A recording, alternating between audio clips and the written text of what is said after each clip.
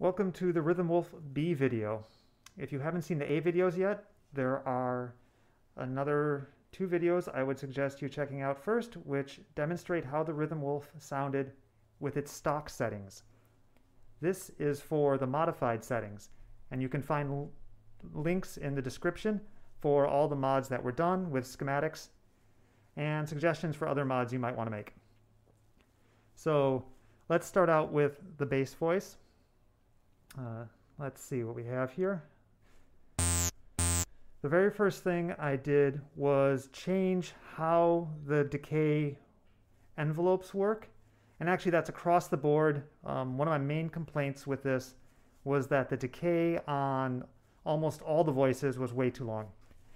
So first thing I did was adjust I'm going to turn the resonance full down, cut off full up, and reduce the envelope amount just so it's somewhat just a plain voice here. So you'll notice that the voice decays out if you hold the note. So it's no longer has a sustain period. It also decays out naturally, so you actually hear the full tail. I didn't adjust the VCO much because I was concerned about having to reprogram it to get it to retune itself. So instead, I just got rid of the mute function. There was a circuit inside which shut off the VCO after the decay had reached a certain portion, which meant it clipped it, and you didn't get to hear the end of the notes. So now you can have very short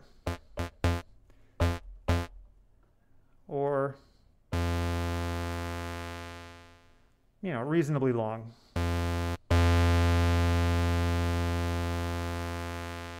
And it's a little bit longer with more accent. So there are still two separate envelopes, one for the VCA and one for the VCF.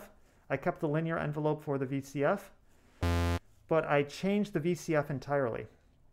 The VCF was originally a state variable filter, but with a kind of weird feedback setup to keep the resonance at the same level and then reduce the main signal as you turn resonance up.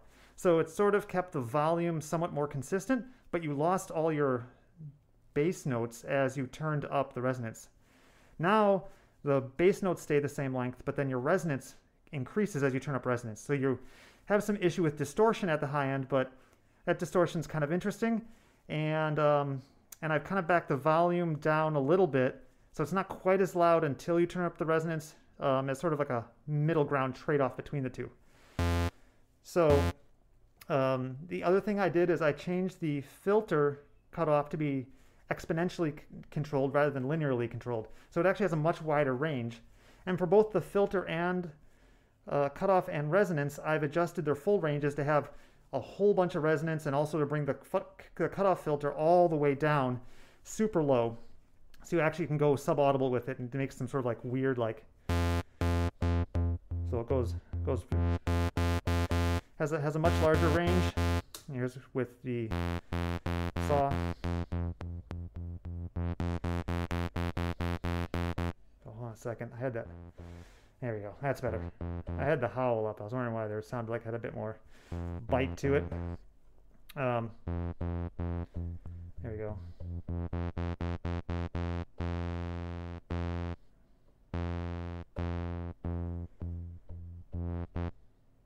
And this is with So let's turn up some resonance.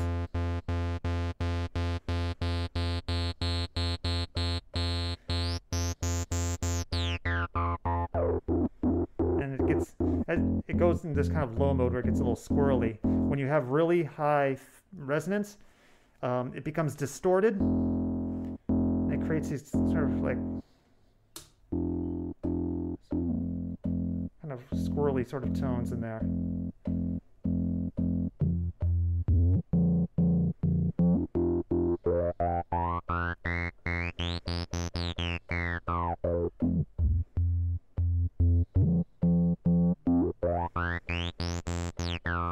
And then you can add some envelope mod.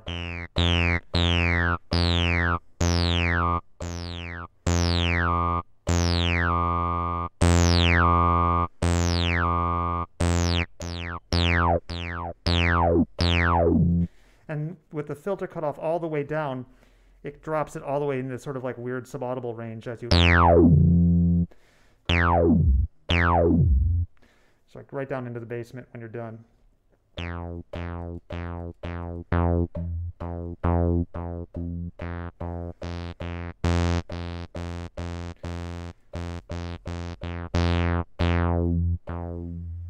Alright, so I feel like that gives them much better control over it and creates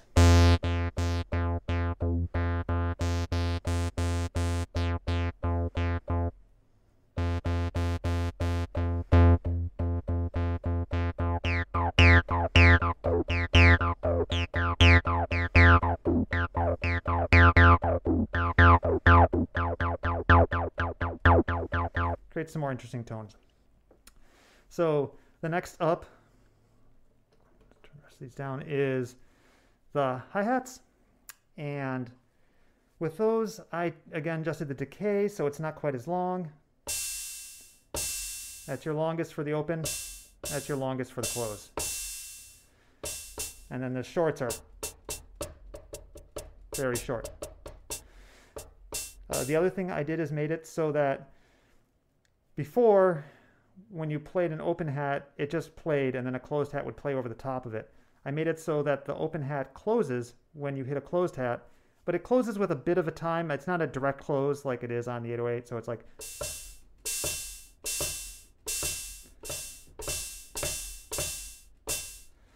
So it has a bit of... sounds a little more natural. The other thing I did was change how tune works. Tune used to go between an analog and digital noise source. The analog noise source didn't sound so good, so I completely got rid of it. And I adjusted the digital noise source so that the tune knob controls its frequencies. So this is in the middle, but I can turn up into kind of like this weird...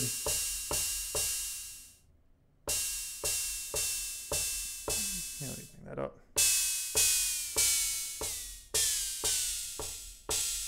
Way down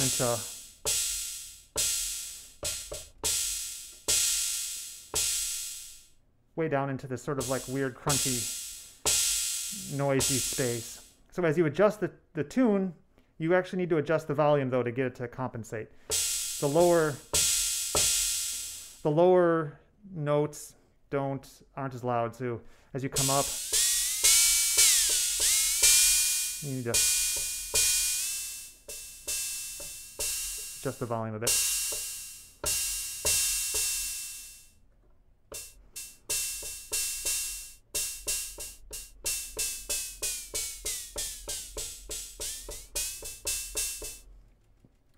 So the next thing I adjusted was the percussion. I got rid of the noise on the percussion. I didn't feel like it added much to the sound.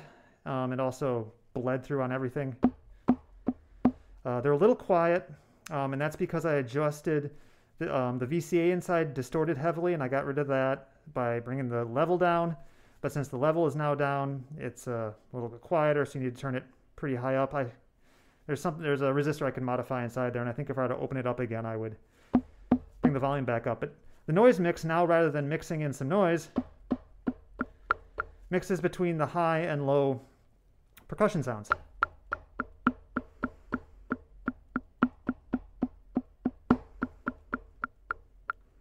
And the tunes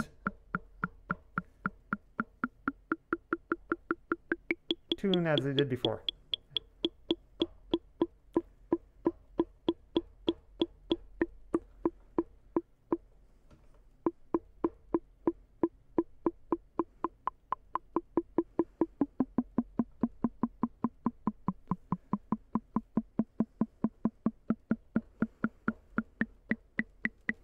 Still not the most useful voice in the world, but I think this is more in line with how I'd want to use it.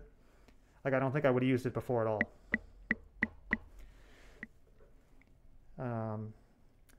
I also added a little bit more kind of punch at with the accented notes. The snare drum, didn't do a whole lot to that besides for just adjust the decay, and I rewired the VCA so it's more like an 808. So you can tune it as you could before. That's all pretty similar. You can get rid of the noise or bring in the noise. I left it so the noise was actually quite loud because I like that kind of like sizzle there at the really high levels. That might not be everybody's thing, but I left it, left it in as an option. The decay I still left kind of long, but like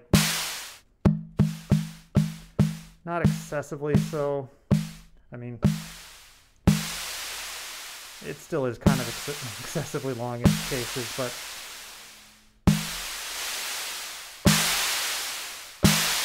that's adjusted with the accent level. So it's something you can program in if you want longer decays. You can hit more accent, and then and again, that's still a bit excessive, but I think there's a kind of a more interesting range inside there. So probably still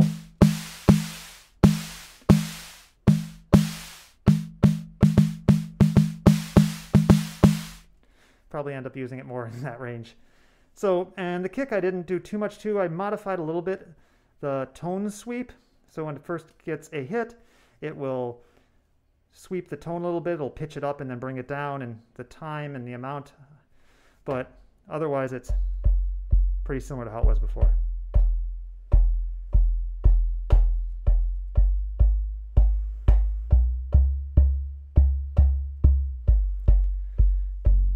The attack does the same as it did before. It just gives a little extra punch at the beginning.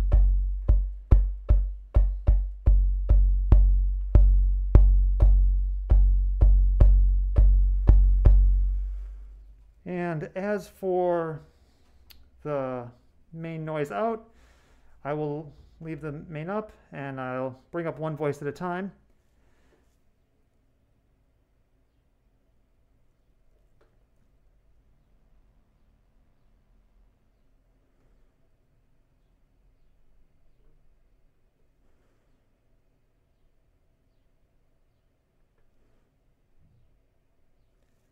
And you can see that it's gotten a lot quieter, and that's mostly because I removed the analog noise from most of the circuit pathways, and there was a number of places where the VCAs were always left on, and I made sure they shut themselves off when the note was not playing.